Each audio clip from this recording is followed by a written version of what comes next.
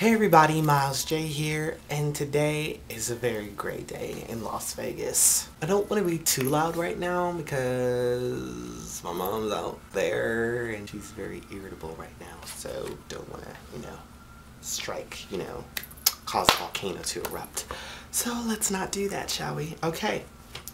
So this past week has been really confusing because, school's out and you just lose all track of time when school's out, or at least I do. So for the past week or the past 3 days, I've been hanging out with my friend Shannon that you saw in my previous video, and her graduation was today, and we were all so happy for her and everything. We were standing in the crowd screaming and stuff. Her graduation actually wasn't as expected, because, yeah, she got a certificate of attendance, and in here in Las Vegas what that means is basically you get to walk, but you didn't graduate technically. So we were all really pissed when we saw that because we knew for a fact that Shannon graduated. She got her card signed, and she also got passed our proficiencies, which is tests that we have to take for each subject that determine whether or not we get to graduate. So she should be ready to go, but for some reason she didn't get her diploma, so we're gonna have to figure that out. So hopefully all goes well in that department, and I hope Shannon graduates. So far this summer has been, I can't say uneventful, but so far this summer has been just, I haven't accomplished my set goals yet. I'm still trying to work to get a job. Well, not really. I'm just hanging out with friends as for the moment for the first week because I might be going to California. Don't really know what's going to be happening with that. But basically what I'm trying to do is I'm trying to find a job, and I'm trying to get my license all before next year because next year is my senior year, and I don't want to be having to go around ask my mom to drive me everywhere or take me places or help me buy stuff for my senior year. Okay, anyway, I'm gonna go to the questions because you guys asked some really hard questions this week, so let's try to get to those. I'm pretty sure I'm gonna take a lot of time with these. Ryan and Alex asked, what is my favorite designer? To be honest, I don't really have a favorite designer. I actually stay away from designers because designer means I'm paying a lot of money. Let me give you an example. Here's some jeans. Yeah, nice jeans, the butt, the zipper, So I go to a normal store like Levi, I guess you could say, and get some jeans for like $20. And then if you look over in the next store, in the designer store, you can find the same pair of jeans, but the price is jacked up to 80 bucks. No. Hollister, for instance. Hollister, Abercrombie & Fitch. Yes, I'm putting all of you on blast. Your jeans, your shirts, your little cargo pants, it's just normal clothes. Clothes you could probably find at the Goodwill if you really wanted to find them that bad. But the only difference that it makes is it's got Hollister or Abercrombie & Fitch tattooed or stitched into the shirt. I'm paying for the name, basically. I don't like paying for name brands. I don't like paying for designer jeans unless it's something really extravagant. Now, let me show you extravagant. Now, I could understand if I was paying $80 for something like this because of the studs and all of the zippers and the buttons and the handcuffs. But, who would want to pay, or who would go out wearing this? I would. But besides me, who would normally go out wearing that? Nobody, really. So maybe that could also cue into, how much it would be.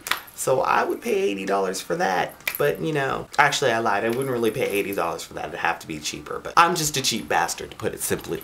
Yeah. Next question. Oh, by the way, hey Alex. I haven't really seen the show In the Loop. I know that's sad. I'm on the Gays of the Week and I haven't seen it. So I'm gonna check that out. Yeah, hopefully I'll get to meet you someday. You seem like a really cool guy. Nima's question is, when it comes to guys, what are my deal breakers? Well, I have a lot of things I could say about, that. One, like Jeff said, Jeff and somebody else said that too. They have to have good hygiene. That's a must. You can't be walking out of the house and be stanky or dirty hair. It depends how dirty, but a little dirty is kind of okay because mine's not that great either. So, not gonna judge on that. I don't like assholes at all. So if you're cocky in the sense of, yeah, I don't like that. I find that to be the most disattractive thing on the planet. Well, actually, no, I lied. Here's another one. I find ignorance to be the most disattractive thing on the planet. If disattractive is a word, then that's what I find it to be. Ignorance is so disgusting to me. I hate it. So if you're ignorant at all in the slightest bit, don't expect me to look your way.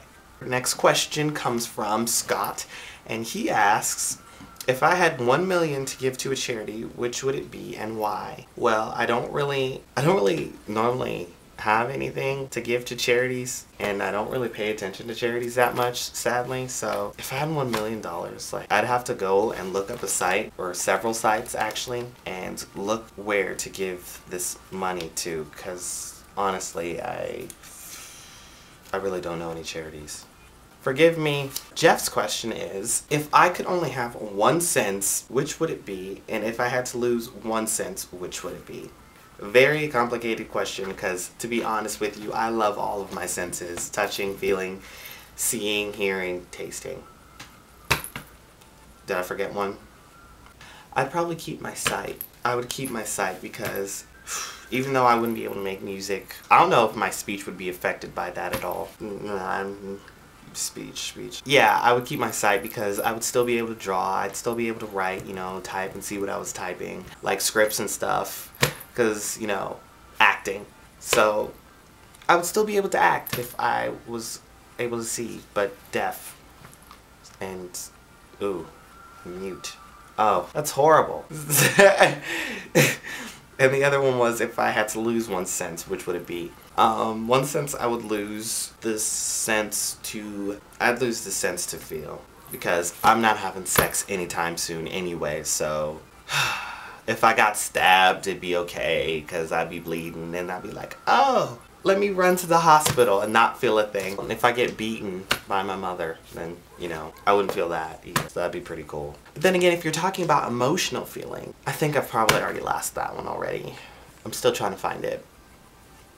So yeah, my question for the rest of the GWs and all of you, that means you, people who are watching, you guys aren't answering my questions. You need to answer my questions. I'm going crazy over here looking for the answers, and I'm not seeing them. Put answers and video responses. I love those. My question is, well, actually, I have 2, because the first one's a little bit, you know, raunchy. So I made an extra question or an extra option, just in case you guys didn't want to answer that one because it might have been too personal for you. Option A, question 1. What is the most awkward sexual encounter you've ever had?